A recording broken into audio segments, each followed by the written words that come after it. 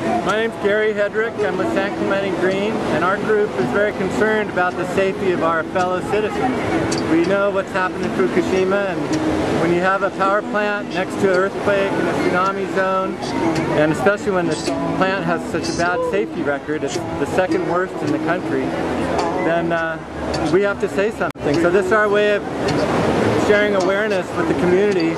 There's a 50-mile evacuation zone people don't know about, and there's all kinds of dangers that we think they should know. So we're here to share that with the community, and we're going to watch the high tide come up and see how the tsunami holds up. It's a demonstration, but it's really important. I hope people get the message, because we should be concerned, because there's something we can do about it. We shut it down and then let them fix it, you know. But we got to shut it down before something happens.